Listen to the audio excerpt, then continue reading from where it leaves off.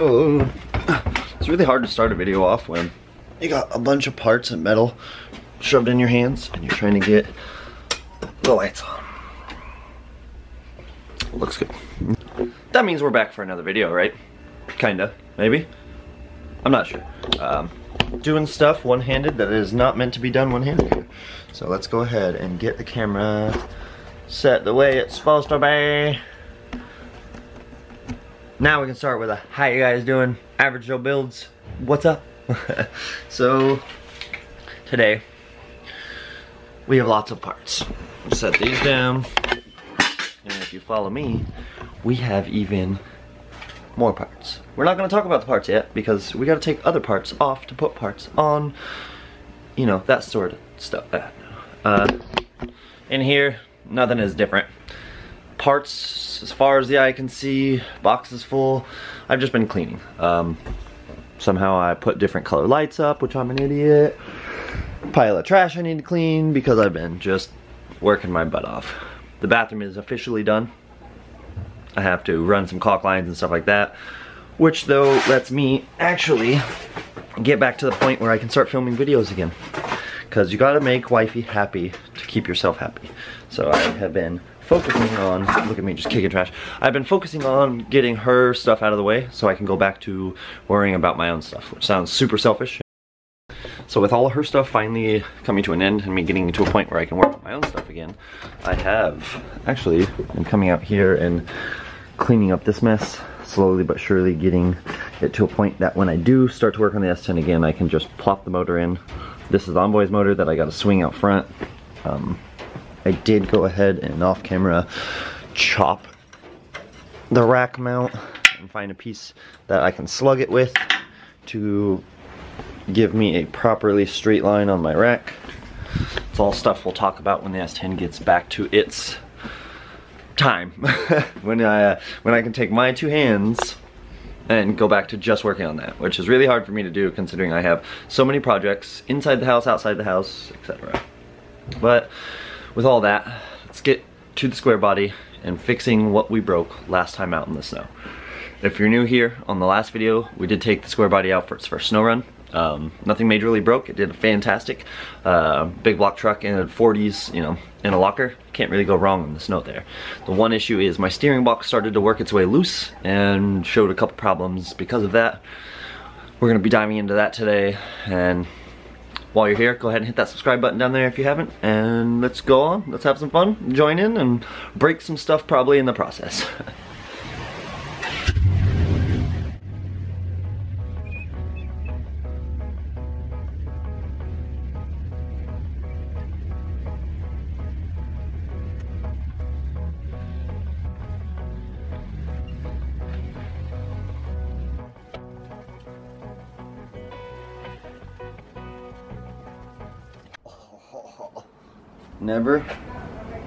Never put your finger between the spindle and the 40 when you're rocking it off to get it off.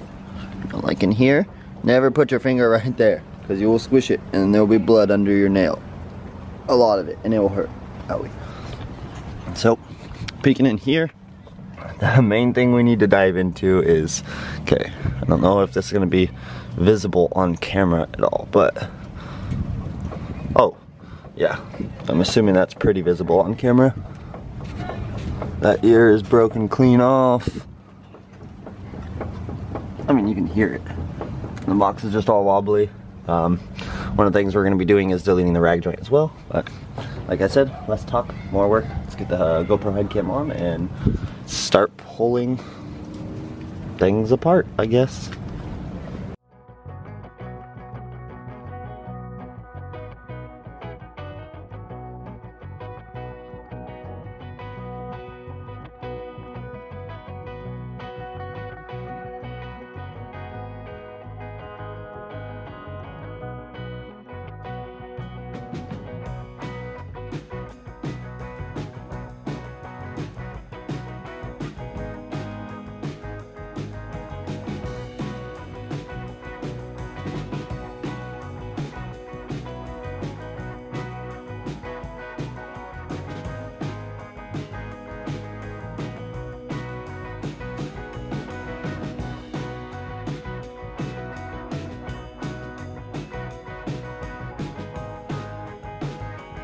Okay, now we're back in the garage getting stuff figured out. Hopefully that time lapse, you can see the steering box fall on top of my head after crushing my finger. It's been one of those days. One of those days. But we're gonna go over what's been happening. We pulled the steering box off. We pulled the steering rod, shaft. Can't even think of the word. I'm feeling some Tweety birds going around so after that steering box. But so steering shaft is removed, steering box is removed. While I was in there, off camera, I did pull one of the kingpin springs with the white plastic spacer out, so we could check that out. So with that, FarfromStockStore, like we said, we have a new spicer bushing, a spacer, and then this guy, that is gonna be new, old, probably okay, don't care, I'm gonna replace it with good stuff. This is not okay. So what we're gonna do is, oh, I can barely pick this up, and this fell on my head. So flip this around. Now we can see. Something's missing over here. Yeah, that broke off. Oh, and it was a reman box too. That sucks. But quick Harbor Freight trip will get me a pitman arm puller. Pull this guy off. We did listen to our subscribers as usual and replaced it with a RedHead quick ratio box. They gave me new O-rings and everything, so that will be great. And then stock steering shaft, pulled that guy off, quick and easy. Rag joint, sketchy, hate these, don't like them, big tires, get rid of it. This guy, I don't even, would you just explain to a guy? That's just gross. So, it's like an Axi Omni, it's a stock XJ steering shaft. It's just the same joint and the same spline as this guy. It collapses in the center here. I've heard there's some plastic that I may have to heat up to get this to extend and collapse a little bit easier to get it on the truck, but we're roughly in the same shape, so deal with that. But we'll do quick Harbor Freight trip right now. Huh? Oh, that hurt the hurt finger. Oh, that hurt. Now that is how you Harbor Freight trip. So, what we're gonna do is set this yonder. Gotta make sure stuff's clean. Gotta make sure stuff has grease. And gotta break stuff loose. Like this. So, what I'm gonna do. I didn't have a pitman arm puller, surprisingly. I thought I did, but I didn't. So, let's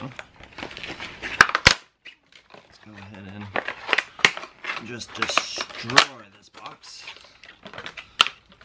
Because, you know, returning it's never a thing. And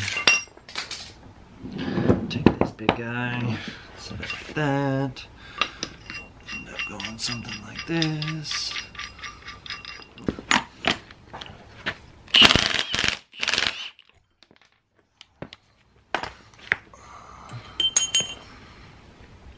Ain't nothing but a thing.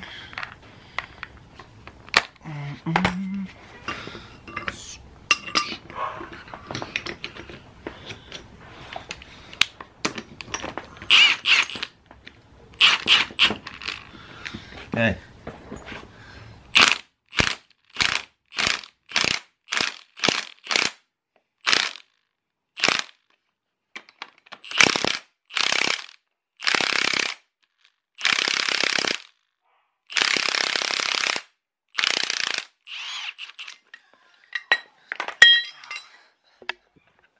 See, a lot of people talk crap on Harbor Freight stuff. I mean, it's not the best.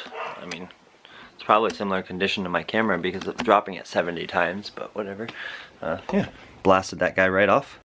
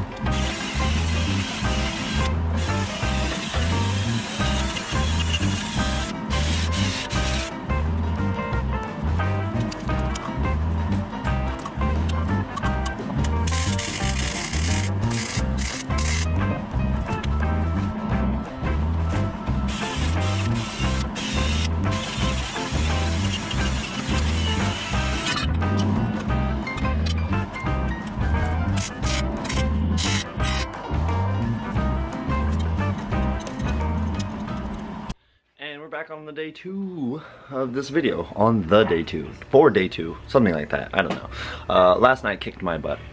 After dropping a steering box on my head, smashing my finger, I couldn't. I went in the house, I hung out, drank a little bit, and got out of the bathroom. Got that stuff done for wifey. Woke up early today, got some more stuff cleaned up in the bathroom, finished up. Came out here, was reading the Far From Stock Kingpin Spring Eliminator Kit instructions. That's a mouthful. And I'm an idiot. So, they give you a new Spicer Kingpin bushing. They also give you a spring eliminator out of Delrin. And they give you a spacer. Off camera yesterday, I threw the spacer in the middle. That got like that. And assembled it. No big deal. No problem. Everything went great. It's not how it's supposed to go together, guys. The spacer is required if you need, basically there's supposed to be a preload set for the turning resistance on the knuckles, and that's what the spacer is for. You're using a fish scale to look for 20 to 25 pounds of resistance. Yeah, I just slapped it all together, and I can tell it's going to be a really stiff turn. So we're going to pull the driver's side apart real quick. We're going to pull this out and just throw it back together like that, which, let's see, might not be such a big pain if we just grab this and go find out. But while we're over here, we're going to check out. Did finish up welding and painting the off-road designs frame plate last night. So this is all done. Just goes in the existing spot, holes. You do get a bottom plate, buzzed it all in there, threw some undercoating on it. But this is where we are going and what we are going to pull. So quick 19.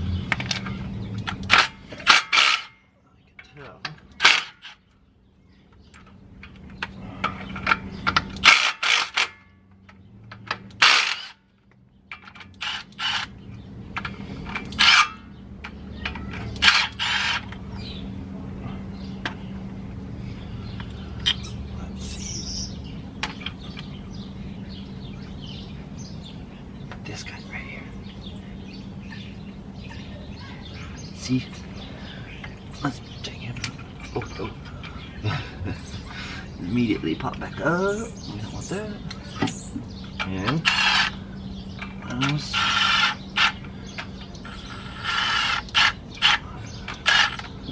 Reset our caps.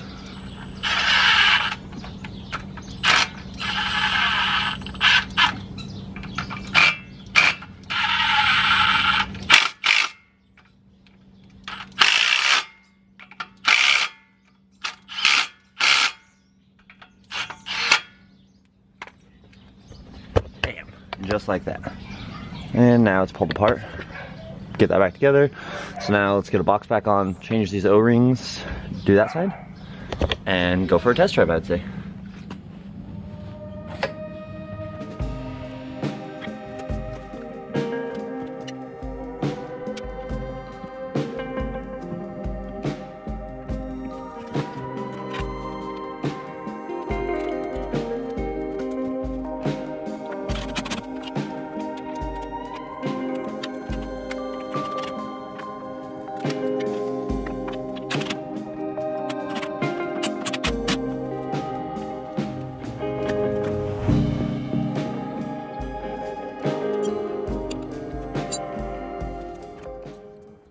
We saw in the last clip, I went ahead, got the box all tightened up, new O-rings on the lines and stuff, threw the bolts right there for the steering shaft.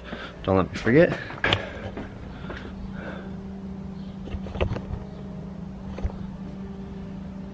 Yeah, I watched too much Street Speed 717. T-Rex vibes. So now last thing to do, box tight on, snug this off, camera, cotter pin, good.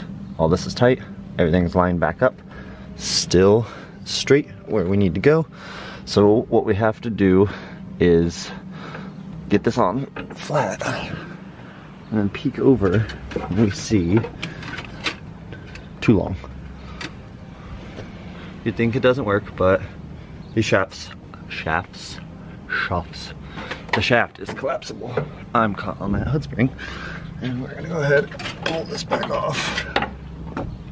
So, like I was saying before, this is an XJ, like an 86 to 93 Jeep Cherokee steering shaft.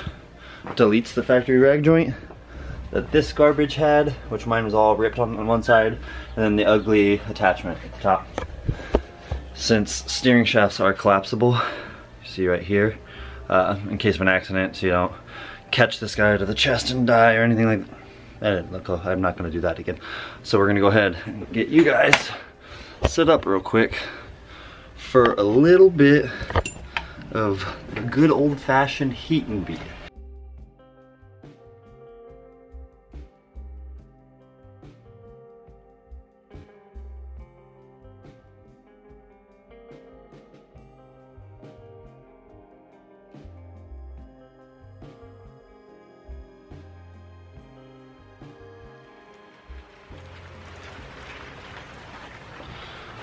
Just starts raining always, and I'm getting my butt kicked, and it's just one of those days. Go ahead, get this guy filled up. I gotta cycle it around, make sure. I have to beat the crap out of this thing, and as you guys probably saw in the time lapse and stuff, it is a little more heating and beating than I was expecting. To be honest, it'd be a lot easier if they just told, this is a thing I saw on forums and stuff like that, they said the heat and extend, you know, and I had to collapse it 1/4 inch, 3/8. No, wait, half inch or 3/8, I don't know. My brain is fried after that. That sucked. But it probably would have been easier to loosen the steering column and slide the column back, and then set the column back down on that. You might need a second pair of hands, you know, a little help, but it would have been a lot easier. The nice thing is now, though, no movement. I mean, barely any movement. That starts wiggling. So I'm gonna get the wheels on. I got the far from stock stuff in, slammed in. I got this tight. Lines are tight. Pitman arm is slammed on with the 1/2 inch fuel. That's all good. Peek up here. Everything looks good. I need to clean this mess up that I've made with wiring. But yeah, cycle this guy back and forth a few times. Ooh, made a little bit of a mess. Yeah. And find myself a rag. There's nothing big to deal with. Get this little bit of power steering. I've just spilt cleaned up, but otherwise this is not a bad modification. Should be good, should be good. Let's go ahead and get it fired up. Down you go. Get this out of there. Ladies and gentlemen, what do you know? What do you know?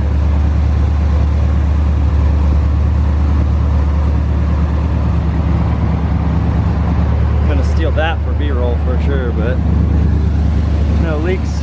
Everything seems good. Let's go for a test ride. Okay, music down, and let's go for our first test drive, right? Pray to God nothing is wrong, nothing falls off. I know I tightened everything, so we should be good there. Realistically, the only thing I'm worried about is I know my steering wheel is not going to be straight. But that's something I'll fix in a little bit. It's no biggie. Hey.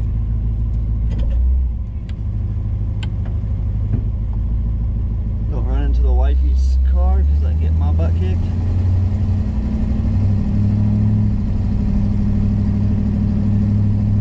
Holy crap. Wow. That's surprisingly different. So the steering wheel is 90 degrees off. That's no biggie. It's actually better when it's 90 like that, because that is a definite spline adjustment. Easy, quick, simple. Not an issue to fix. Boys and girls.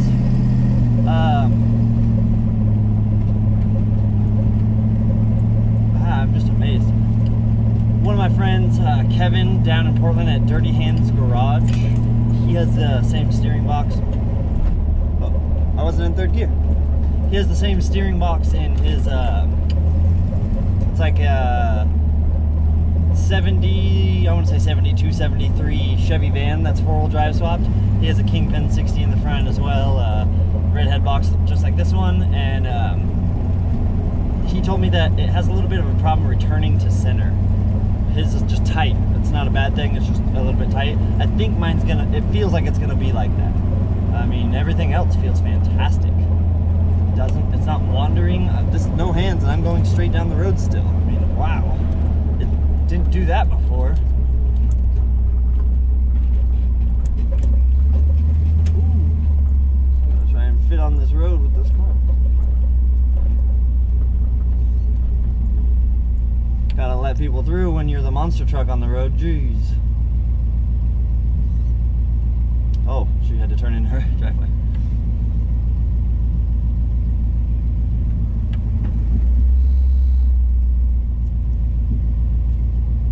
Yeah, I mean, this is fantastic. I love this truck again. After that snow run, it was a little sketchy driving it home, so. But now I think we should be just about perfect. Everybody's staring at the big old girl. Yes, it's large. I know. I don't hear any, here, let's get this open. I don't hear any funny bangs, clicks, chunks, smacks, knocks. Anything normal, you know, not normal. This thing is, you know, it's a leaf-sprung old Chevy pickup, so it doesn't make its fair share of noises by itself, but like that. Otherwise, I think, oh, see, it returns to center. It's fine.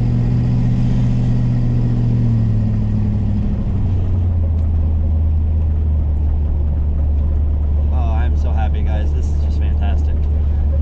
So, Far From Stock Kingpin Spring Eliminators, a RedHead 2-wheel drive, you know, C series steering box, and yeah, some new grease, tightening everything up.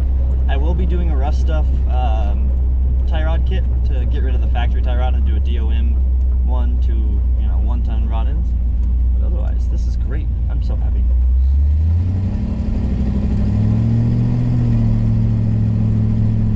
I'm wondering if he'll do a burnout.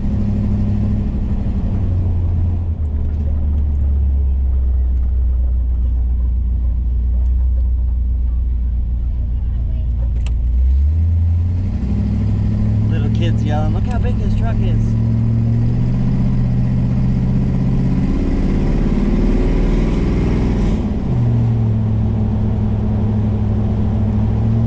Okay, we're going 35 and my hands aren't on the steering wheel. Dying. I was gonna turn right there and then I decided not to because this is too funny. We're not dying. Look at that. I can see you got finger guns. Oh, middle finger still hurts. Oh, dude, this is so much better. Actually, I'm gonna get wifey to switch me spots. Holy crap, boys and girls, we fixed the truck.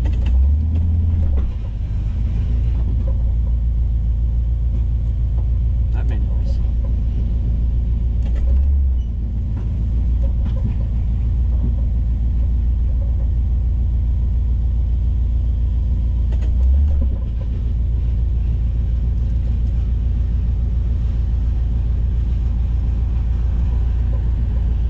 And there we have that. We got that done. Driving that truck now is fantastic. I could do 40, 50 down the road with no hands on the steering wheel.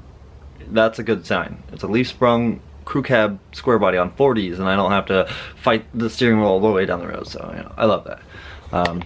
Sitting here looking down, boy, I did start to get a little sad, so I think I'm gonna clean up a bunch of this mess and drag the motor from here to behind the S10. I'll put it in the back of the wife's Envoy and then I'll carry the cherry picker through here, drive the Envoy, unload the motor, get it in the garage. I need to throw the pickup O-ring on it, replace the oil pan gasket real quick so I know those are both new. Then I can actually sling it in here, put the harness back on, and get the Envoy going again. Once Envoy runs drives, the plan is to sell it, focus on other stuff, S10, crew cab. God, I love that thing. I just can't stop staring at it. Look at the profile of it behind the Envoy. It's just such a big truck. I love that thing. But like I said, huge thank you to RedHead Steering Gears, FarfromStockStore. They're fantastic companies, Rough Soft Specialties, hooking us up with all these goodies and helping us go. Keeping the crew cab alive, keeping the crew cab going, keeping me motivated to get these things going. This little black guy right here, this lawn boy, he needs some love. So I'm gonna get that motor in today, maybe tomorrow. I'm gonna work right off camera as soon as I'm done editing this. Then S10, he gets stuff next because we have all this stuff ready. So with that, if you haven't liked any of the past videos, go ahead and give me some suggestions. Subscribe if you haven't. Let a friend know. Tell 2 friends. I don't care. Tell your friend and tell a friend. With that though, we're gonna let you go. Average Joe Builds out. All the alarms are going off. Yeah, you ain't got no seatbelt. You got the back door all over.